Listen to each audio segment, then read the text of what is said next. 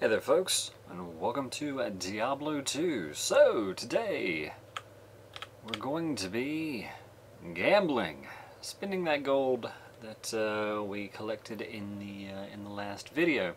So for gear, all we need are Geed's Fortune and an edge bow, which are two items that have reduce all vendor prices. I think if you're online, there's one of the charms that also has reduced vendor prices. You would want to also run that if you have access to it. I do not, so I'm not.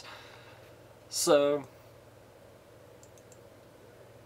yeah, so gambling is a good way to burn off the gold you find through gold find runs or just in general.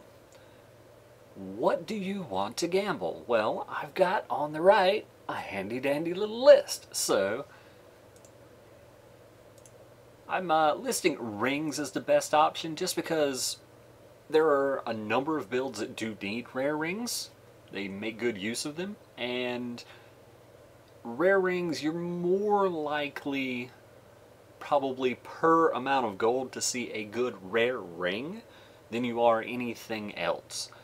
Also, just you can get insane rare rings, right? There are so many builds that need faster cast rate and, you know, stuff like mana and magic find and stats, you know, strength and dexterity, life, resistances are really good on those. And then you've got also for your melee characters stuff like mana leech, life leech. You can get both on a ring. You can get like attack rating. Again, mana and life and stats are great. Fast cast rate is great. For the melee builds, you can even get some integer damage, some plus min plus max damage, which isn't that amazing, but it does help if it's there. So rare rings are pretty awesome. We don't have one on the on this particular screen, but circlets are also great. Like 2 to a class skill, 20 faster cast rate, 2 open socket. Rare circlets are like the dream. Good luck with those. But you know, they can happen. You can also get a lot of like more corner case potentially useful circlets, especially like a +3 to a skill tab, like +3 poison and bone with like 20% fast cast rate that you can then take to Larzik, and maybe you've got a chance to get 2 sockets there. What we're going to be focusing on though is amulets, and really for amulets, what you're gambling for is to have amulets to use, or at least what I'm using them for is to have amulets to use on crafting.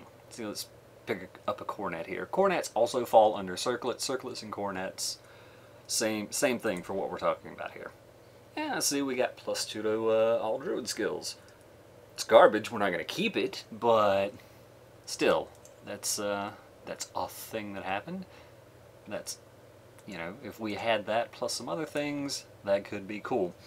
The thing with getting amulets is there's so many good options already between Mara's, High Lords, and Talrash's Adjudication for sorceresses, and then just crafted amulets.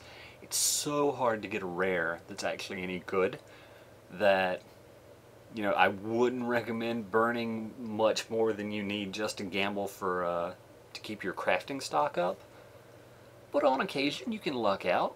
Keep in mind that if you get, and we didn't even get a rare here, if you get like +2 to a class skills and 10 faster cast rate and some other juicy mods, you can have something that's actually better than a lot of crafted amulets, because the crafted amulet, a high ranking one, will get +22 required level on the amulet. So I don't have one here.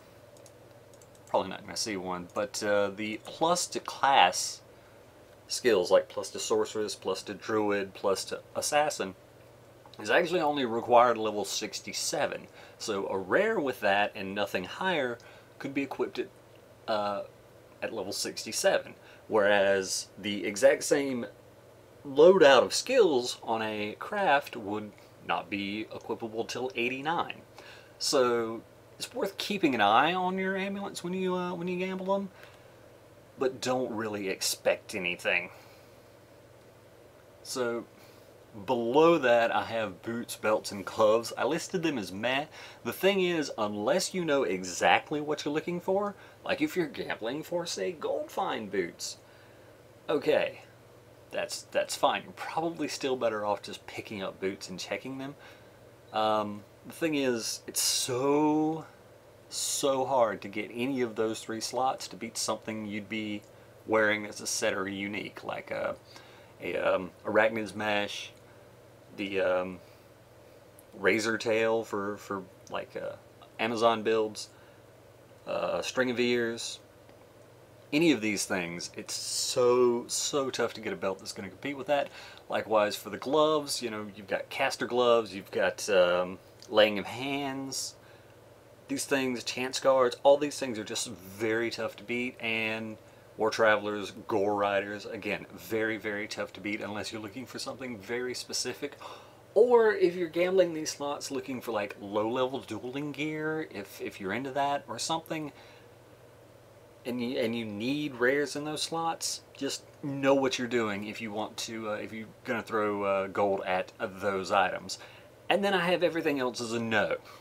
Like gambling ancient armors to try to get a Tyrael's Might. No, don't, no, just no. No, don't, no. Trying to gamble a J-Mod, Jeweler's Monarch of Deflection. No, just no. The odds are so ungodly bad.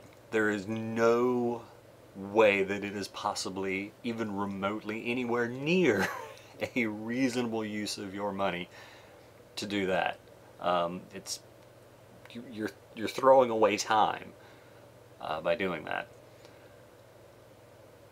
And the other thing to keep in mind, I'm not going to sit here and like gamble a full inventory necessarily. The other thing to keep in mind is like when you're gambling,